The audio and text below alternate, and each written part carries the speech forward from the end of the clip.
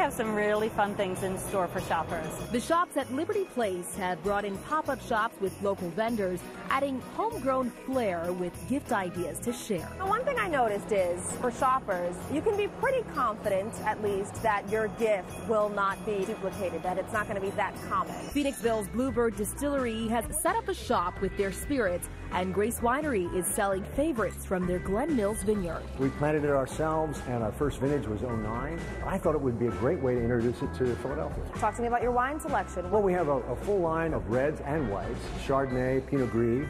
We have a Cab Franc. We have a red blend.